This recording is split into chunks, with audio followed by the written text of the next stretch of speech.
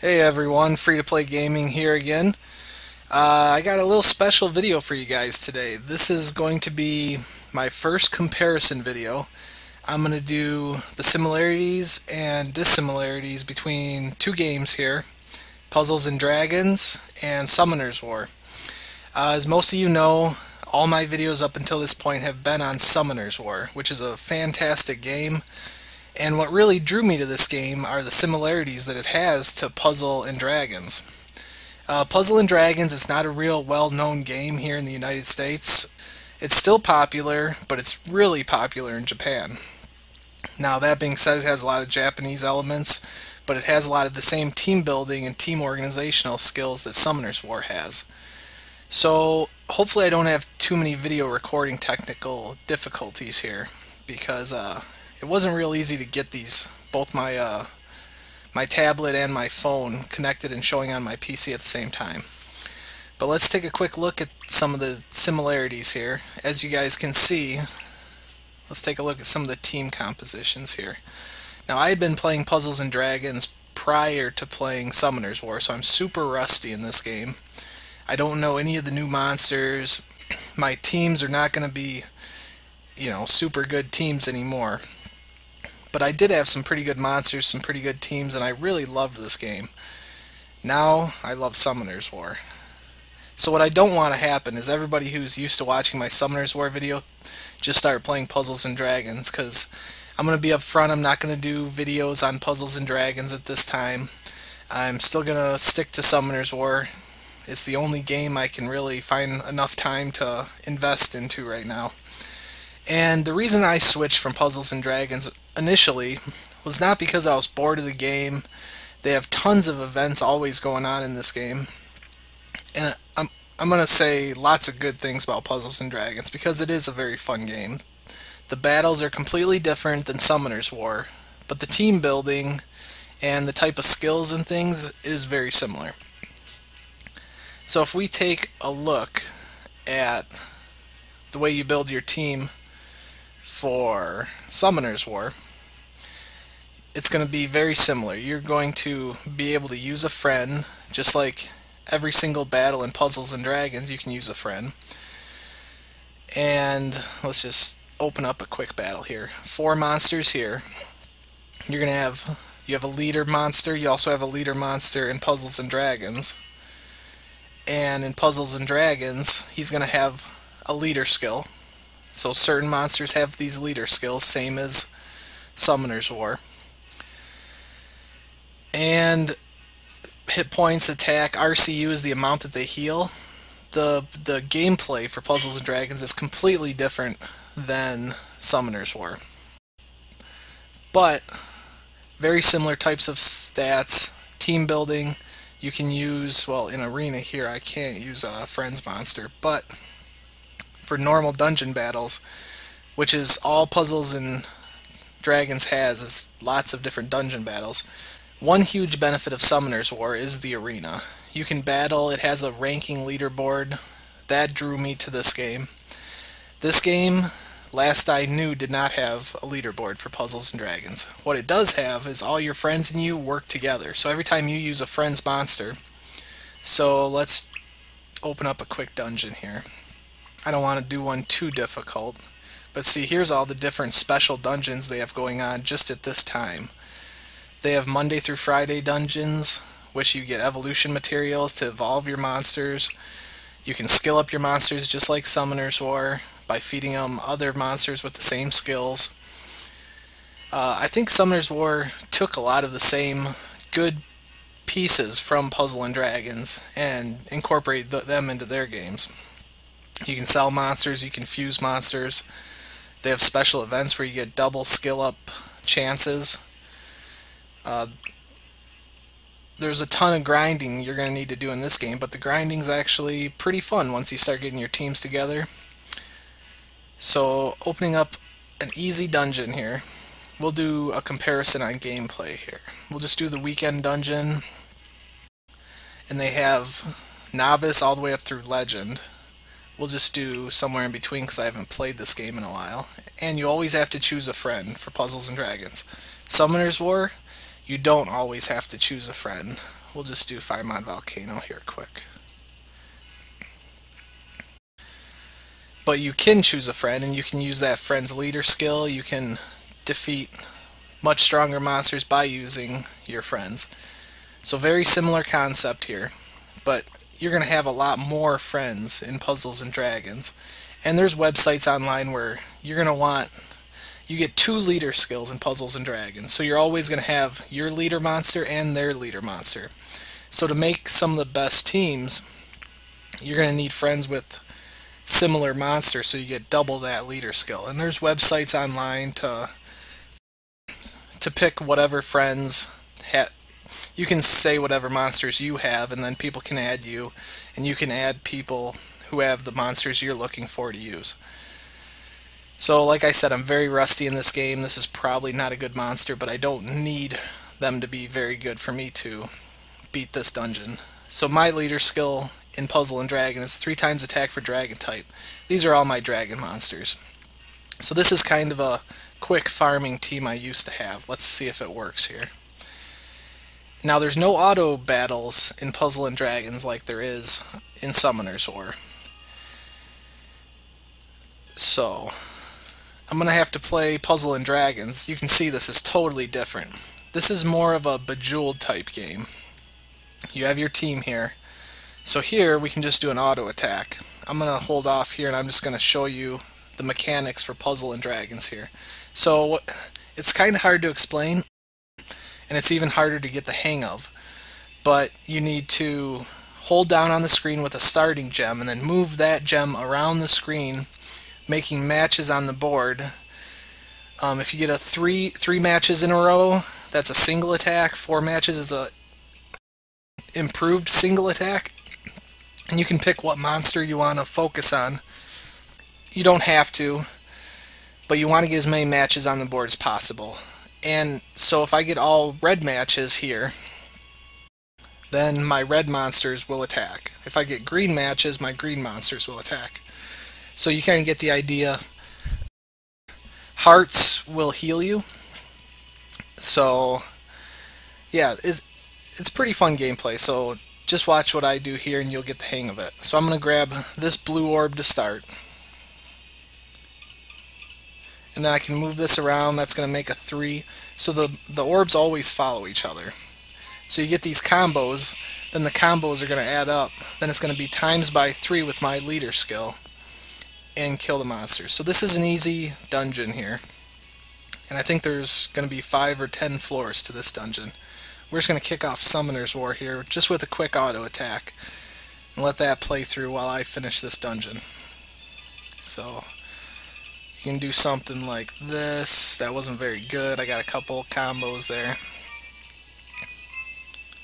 Wow. See things, wow, that was a really good combo. So I'm just going to smoke these guys here, and this is the weekend dungeon, so this is going to give me a lot more money for this game.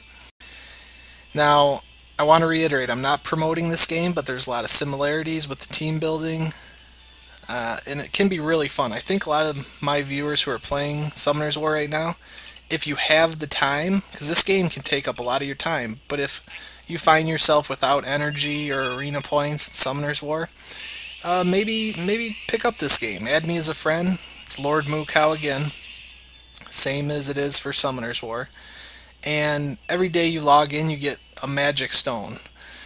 Magic stones are going to be the same thing as crystals, kind of. Magic stones can be used to summon rare monsters.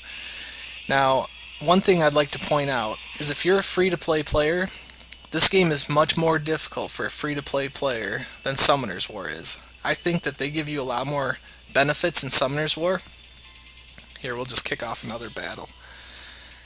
They give you a lot more chances for rare monsters in Summoner's War than I think Puzzles and Dragons does. Puzzles and Dragons really tries to suck the money out of you. And I didn't really like that. I wasn't willing to spend money in this game, so I didn't really feel like I was getting enough benefit from being a free-to-play player. So that was one thing that kind of drew me away from this game a little bit. So you can see, okay, so my green monsters here, they powered up. So every one of these monsters has its own unique skill. If we click on it, this is Plant Ball. Damage, would attack, fully charged in 9 turns. So as you play, your monster's skills will activate, and you can use those to kill other monsters. Or they'll activate and they'll give you shields, or they'll refill your hit points. There's tons of different skills, and team building is really what this game is all about. There's tons of monsters too. I can kind of show you that a little bit, but I want to go over the difference between the magic stones in Puzzles and Dragons and Mystic Scrolls in here. So as soon as I get done with this battle, we'll talk more about that. So we're close, but we'll do one more auto battle in Summoner's War here. Let's see, that should kill him. Now this looks really easy, but I'll tell you there are some very difficult battles where you have to have the absolute proper team. You cannot miss a combo, and there's some really legendary battles where you can get some really crazy monsters and some of the battles might take upwards of an hour to beat up some of the other high level monsters. Now this runs on stamina, which refills over time, same as Summoner's War with the energy and arena points. So, you know, some of the battles in Puzzles and Dragons, I think maximum stamina that I have is like 90 right now, and some of the battles are like 100 or 50 or 100 stamina. So one single battle, which consists of multiple levels, can take, let's use this guy's skill and see what happens, can take you a whole hour, but you might get a super rare monster off of it. Ooh. My bad. Oh, that was easy. Okay, so I just cleared this, so we'll go take a look at the magic stones. We'll even use one. One of the events they have sometimes, similar to, well, actually Summoner's War doesn't have events where the Mystic Scrolls have an increased chance to get special monsters. But Puzzles and Dragons does have that. Monster box is full. See, I have inventory management problems in this game too. We'll fuse some monsters. I'll just show you guys that real quick. Look at all the monsters I have in this game. And I've gotten some of these rare monsters, like this one right here, from doing some of those really high level dungeons. And this was months and months ago, guys, so if anybody's a Puzzles and Dragons player and you're looking at some of my characters here, don't laugh too hard. But you know, like this one, see this skill here? Reduce the enemy's hit points by 30%. This is one of the ways to kill those super high level monsters in the really hard stamina dungeons. So there's a ton of technique involved with this game. So I don't even know what monsters I can get rid of here. Let's see, what can I do? If I come back to this game, I don't really want to. Here, we'll do this. We're going to give her some power-up monsters. These are very rare, and I probably shouldn't even be doing this, but I'm going to just to free up some space here. These are very rare. That's okay though. We're going to give her all kinds of experience.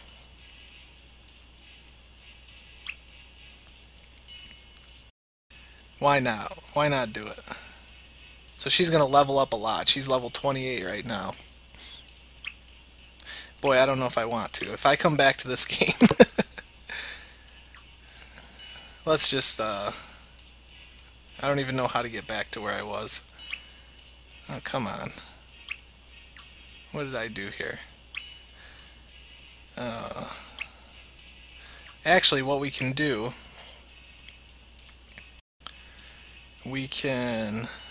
here's the shop. We can increase the capacity of our monsters by spending these stones. And they give you like 1 stone a day if it's a special event day. So here's the stamina up here, and I'm sorry I'm focusing on this game more than Summoner's War here. But okay. So they got all kinds of stuff here that I'm not used to seeing. But you can come over here to the machine And these are your stones up here, which you can purchase with real money. Kind of like you can purchase crystals in Summoner's War. But like I said, you get like one per day, sometimes more than one per day. So I usually save them up until they have some kind of a rare event here. And it looks like they have a Godfest going on here, which is, it used to be the best time to use your crystals, your stones or whatever they call them. So I'm going to do a rare summoning here. And this is similar to using a mystical scroll in Summoner's War. So why don't we do one of each? I have 4 saved up in Summoner's War here. So I'm going to kick them both off at the same time. And this is actually probably more rare than the mystical scrolls you get. I would say it is, because it takes you 5 days at least of there being an event on for you to get 5 of you logging in for you to get 5 of these. 1 play equals 5 magic stones. So let's do it. Let's see what happens. So here you have to pull down the little handle on this guy and you feed him your magic stones and he poops out an egg. I think that's a good egg. I think gold eggs are good. Super rare. I have no idea what this monster is. No clue. She wasn't even out when I used to play this game. So that might have been something really good. Water Wizard Sharon, 5-star. That's interesting. Leader skill, 3x attack on turns a skill is used. Huh. So they have all different kinds of skills in this game. She might be really good. I don't know, and I probably won't look into it too much. I'm more interested in Summoner's War here. Let's do it again. I can pull this handle some more. I can do another mystical scroll here. Let's see what our luck is. I didn't even see what I got here. I wasn't even paying attention. 3-star, very rare. Drunken Master. Okay, so this is something that was just coming out when I stopped playing this game, are these fruit dragons. I don't think he's good. Strawberry Dragon. Look, number 1075. So there's over 1,000 different monsters in this game. Well over 1,000. There's a lot more junk monsters that nobody would really use, but you might feed to other monsters. 3 more times. I'll have to go back to the video and see what I got for that first Mystic Scroll. It must not have been anything super good. Let's do it one more time. Well, we might as well just do it a bunch of times. Who cares, right? Ooh, that's a gold egg. That's good. Super rare. This is no good here. This is junk. Hattori Hanzo. 1.5x attack and healing for attacker types. He might be okay. I don't know. It's funny that I don't know these things. There's probably Puzzles and Dragons players out there who are just shaking their head at me right now. Okay, I got one more mystical scroll. And I got no good there. And this is no good. Vampire, I remember having lots of vampires.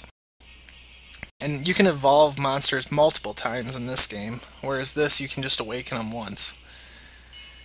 But that doesn't mean I don't like this game more. I like the gameplay of this game quite a bit. Especially seeing as how you can auto battles, and it just seems like a more friendly game. The arena is awesome. They have good events in this game, just like they have good events in this game. But this game can chew up a ton of your money. They're going to want to get money from you for these magic stones and such. So I'm going to save these 8 magic stones because you can use them for a lot more in this game than just playing this rare egg machine. And it took me probably a long time to save these up to begin with, and I got 2 rare monsters. I'm not going to push my luck here.